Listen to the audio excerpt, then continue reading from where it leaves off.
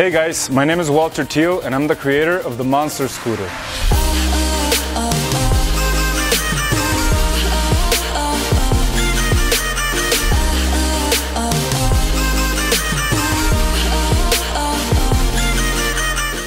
So the idea from the Monster Scooter came when I was in Austin, Texas with some friends.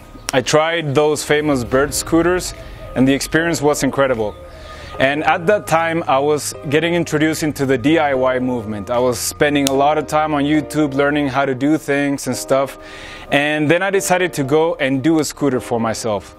And when I started doing this scooter, I figured that it could be a really good project for other people to also learn how to do DIY projects. So the design concept for the Monster Scooter was to make it easy to build and make all the parts sourceable from within any town or online. So I wanted to build a scooter that looked like this, which is the Electric Rover, one of the best scooters, but it's also around $6,000, and this one. So you get the idea. So let's take a look at the scooter itself. For the structure of the scooter, I try to keep it as simple as possible. Now this came through a couple of iterations, but I used just steel plates, steel profiles, some pipe, steel pipe with some bearings for the axles. And yeah, just all over around, you know, it's pretty simple design. I welded using a MIG welder, which is like pretty much like a hot glue gun for welding. And yeah, so, you know, as you can see, it's pretty simple. So that was the goal of the scooter, to keep it all simple, to make it easy to work. So let's take the lid and take a look. So this is the battery pack. This contains 78 18650 lithium-ion batteries, which are the most popular batteries for DIY products. Now I put them out in a little toolbox because they're easy to fetch, and I can just lift it without touching the batteries.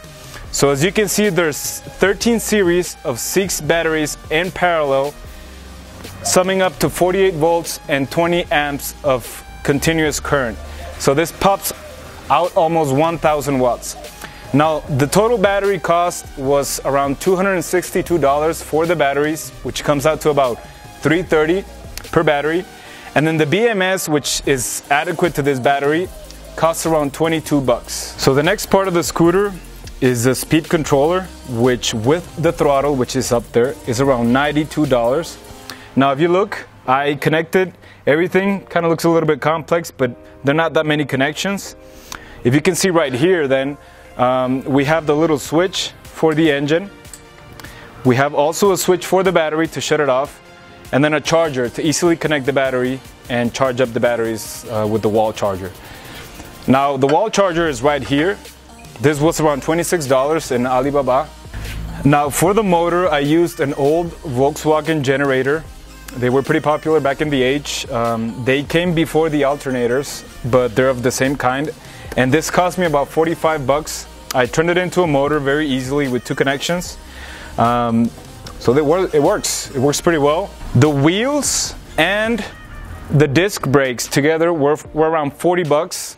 And yeah, we have a disc brake, we have 2 wheels, one front and one back, and the sprocket that moves the wheel in the back. So this is the throttle. As I mentioned before, it connects to the speed controller, and it comes with a battery indicator to give you the battery life that you have remaining. And finally, this is the brake. This pulls the brake down to the disc brake and the back wheel and makes it stop. So in general, this scooter can go over 30 kilometers an hour with the current version. And it could also have around 30 kilometers of range. And let's take it for a spin.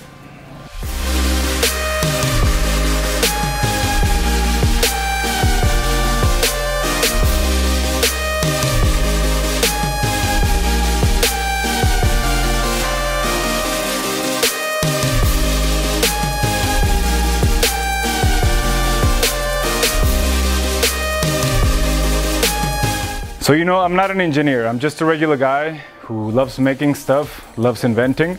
And the reason why I built this and why I'm doing a Kickstarter campaign is because I want to build another one. And the next one that I build, version 2, is going to be a little bit simpler, lighter, more powerful, and easier to build than this one. It'll look very similar, but it'll have some improvements. Now, when I build this scooter, and this is why I'm raising money through this campaign, is because I want to do instructional videos on every single part, how to use every single tool, all the measurements, but most importantly, purchase links for all the materials and also purchase links for all the tools that I've used.